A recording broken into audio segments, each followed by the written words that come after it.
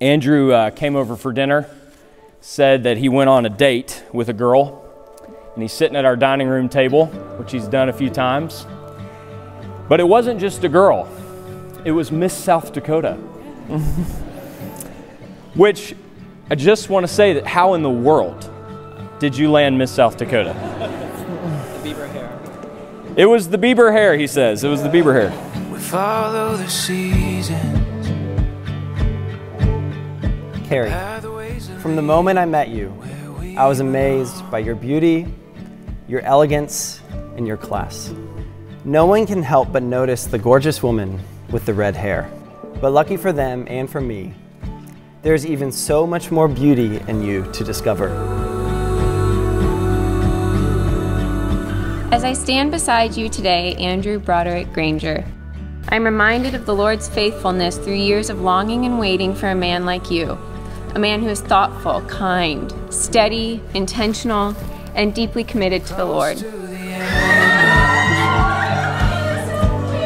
I could stay here forever. You might say that the future is unpredictable.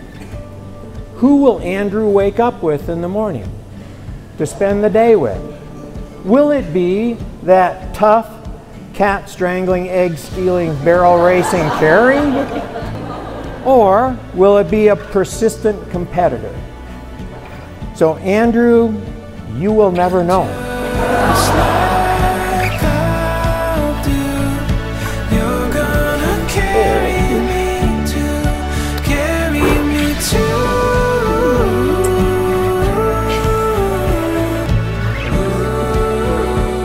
To know Carrie is to know the steady and calm, the sweet and pure joy.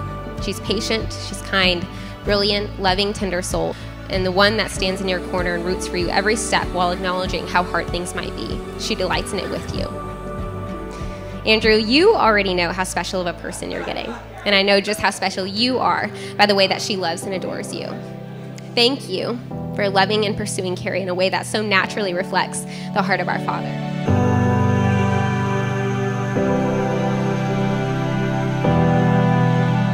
Carrie, your compassion and kindness and gentleness is just so amazing. And I truly could not pick a better wife for my brother Andrew.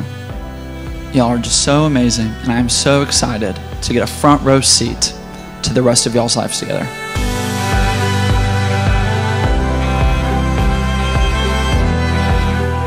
I vow to follow the example and commands of Christ by laying down my life for you. I vow to be a gentle listener to you, trusted for sharing, processing, and dreaming. I vow to seek to understand you and discover more of the way God made you. I vow to care for you in sickness and in health. I vow to cherish you all the days. I vow to love you as Jesus loves me. I vow to pray for you and with you, because where two or more are gathered, there is God. I vow to laugh with you, because laughter is medicine for the soul.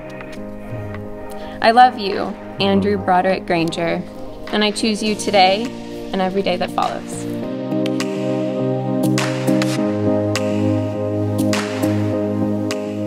As a minister of the gospel of Jesus Christ, it is an honor to pronounce you husband and wife. You may kiss your bride.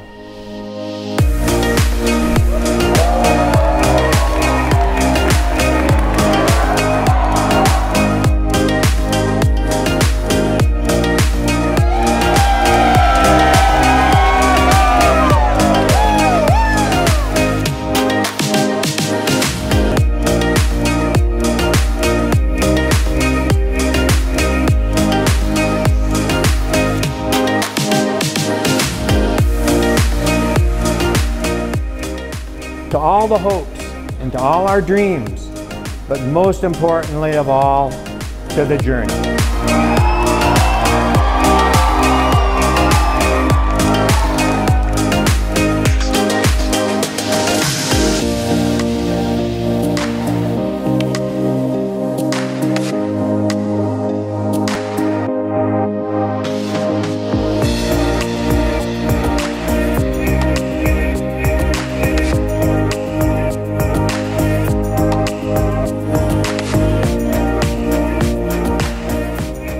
Let's wish Carrie and Andrew a lifetime of happiness, love, and adventures worth documenting in their ever-growing scrapbook. Cheers.